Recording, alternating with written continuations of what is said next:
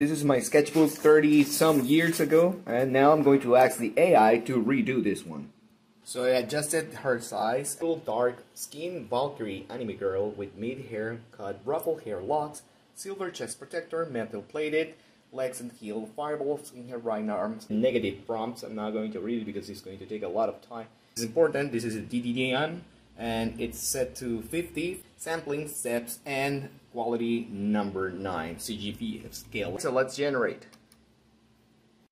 Well, look at these results. You have to consider that the anime style does not match whatever I did 30 some years ago, but this is the closest thing and it looks good. Bear in mind that you will not acquire the same exact results, but at least this will give you a head start to start redesigning your character.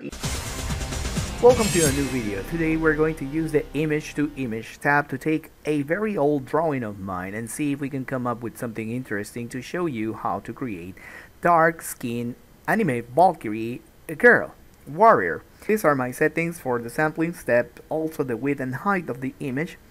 I am also using a batch count for this generations, like 2 columns for iterations, and the seed is -1.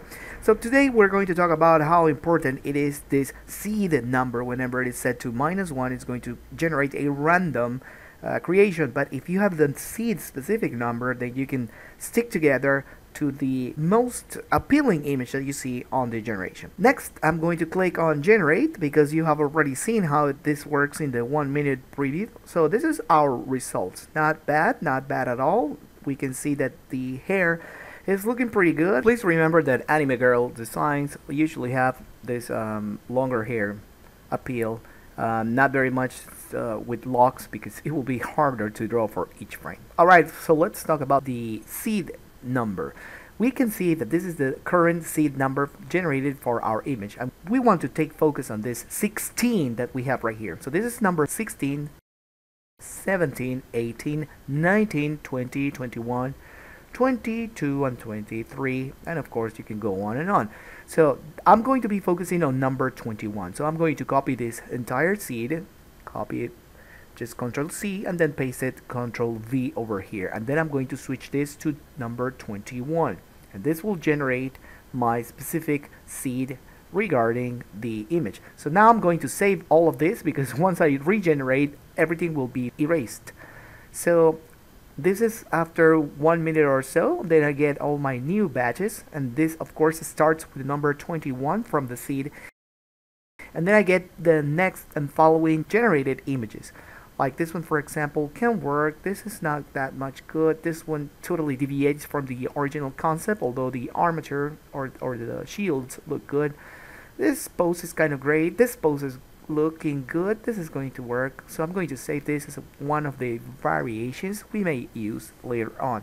And just like we were saying before, the reason why we never see this kind of hair in anime is because it's very difficult to draw.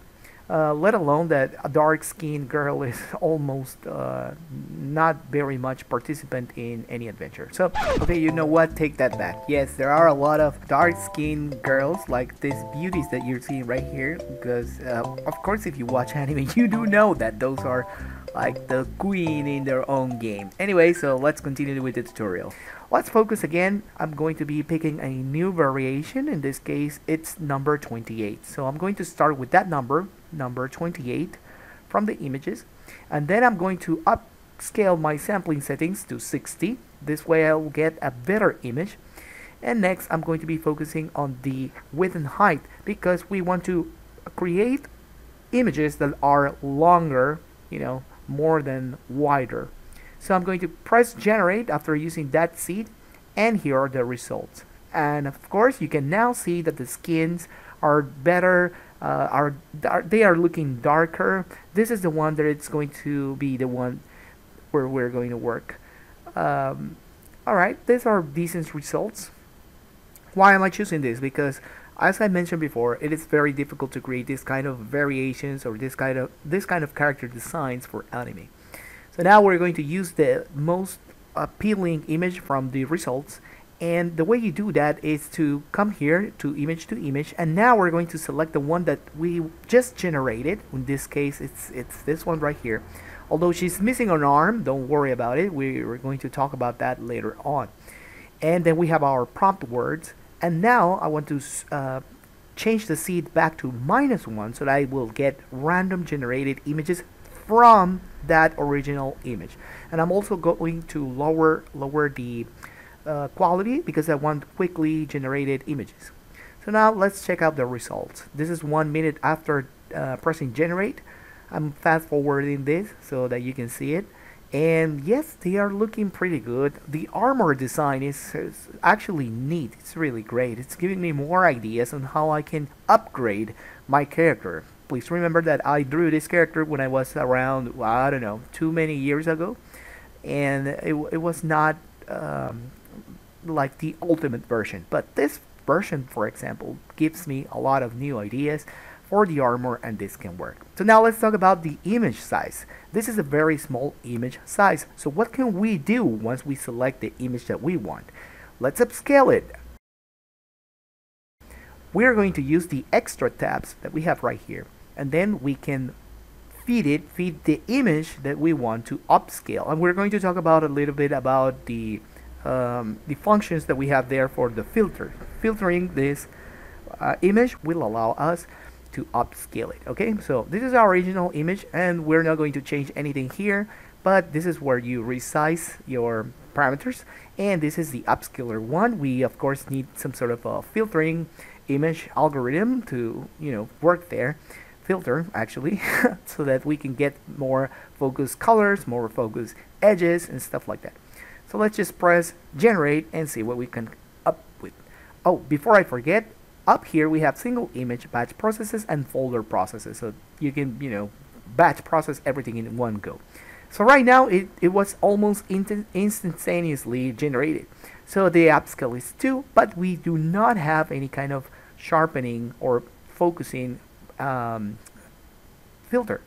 So let's save this so that we can compare this later on. So we're going to call this upscale. And from here, we're going to take this image to Photoshop. And I'm going to be scaling this around 400% so that you can see how this image looks. It's very, very low quality. Okay, so now let's try a different thing. Let's combine 2 upscalers to see what kind of results we get. So I'm going to use 𝐀𝐧𝐢𝐫𝐥, which is like very sharp and focused, and also a second upscaler, another 𝐀𝐧𝐢𝐫𝐥. What that will create, it's just a focus image, and again the focus. It's focused twice. You can see it right here. The upscale is 2. The model has been used with 𝐀𝐧𝐢𝐫𝐥 twice, and this is our result. So now I'm going to switch this to 3 times the size that we have right now, but I'm going to be using a different combination. What I first want to do is to create a focus image and then focus colors. That's why I'm using LDSR. By the way, if this is being helpful to you, please do not forget to subscribe. I'm really hoping that you like this content so that you can visit my channel some more. So after 5 minutes of generating this image, the upscale 3 times, 3x, we're going to save this, and we're going to take this to Photoshop. As you can see, the details here work much better than the last time. So this is like the 2 times scaled, and this is going to be 400 scale, having more details, more colors, very sharp edges, and of course there is a lot of retouching that we can do here. Don't forget that supporting patrons get access to all of these images. Alright, so let's compare the original size at 400 level, and this is at 400 with both 𝐀𝐧𝐢𝐫𝐥 and the LDSR focus. You can read the text boxes up here. And that's it. That's how you get a dark-skin anime Valkyrian girl. Get the prompt in the video description. Last but not least, I wanted to focus into the negative words. I am back into the image to image tab. This text box allows you to input negative prompt. That means what you do not want into the picture. So I'm going to just paste all of this. You can read it, you can pause it, you can also copy them from the video description below. So you need this. Why? Because sometimes, just like this example right here, you will get deformed arms. I can fix this easily if I go with a paint over and create a specific arm. So that's why you have all of these buttons, for example, sent to InPaint, so that you can, draw your mask and then ask the AI generator to generate an arm for this character, and it will work. But you can do that manually, because it's just an arm. It's not something difficult. Anyways, so you don't want anatomy, you don't want disfigured anatomy, you don't want deformed. Anyways, you will want to use all of these words so that Stable Diffusion will avoid creating this kind of monstrosities, okay? Also, bear in mind that you have this parentheses to use a certain word prompt with prominence. That means that the word that is enclosed in the parentheses is going to have more value than the other ones over here. Why? Because in Stable Diffusion, the order in which you write your prompts, it's going to decide how important, how much priority that generating prompt is going to have over the other ones. So this is why you always want to use the camera lens and position all the way at the end, and also the artist's art style. Having double parentheses helps you to minimize right under the first priority word. So in our case, it was a black anime girl, and then it's followed by dark skin. And then you would say, Mr. Schiller, why did you just write dark skin all the way over here inside the same parentheses? No, you want to isolate which is your priority word, so that will guide the rest of the train words that you're using for creating your character, okay? So that's why you can use them in separate places, but you want to prioritize whatever follows after that with a double parenthesis. So this is like level 1, this is like level 2 in priorities.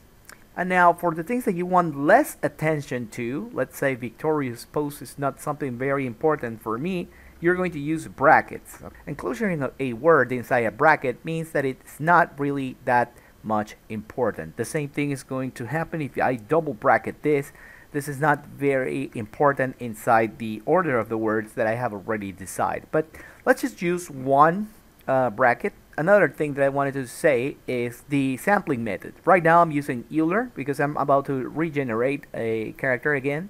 But all of these create different results. Okay, so you're going to have to experiment which one is going to work with the art style that you want. So I seriously, I'm going to take a gamble right now, but I usually use DDIM for models which have anime characteristics. But I've seen a lot of people using Euler and Euler A for different stuff. But the one that I recommend for illustrations, in this case, as you're going to see right now, it's Euler. But all of these have different train models for photographies, for outdoors, for architectural constructions, for vehicles, this is important, and obviously for illustration. Another one thing I wanted to say is that the width and the height will influence the AI to create certain characters. So when you ask for a character sheet, you would want the width of the generated images larger than the height. And obviously you're going to use the character sheet prompt word.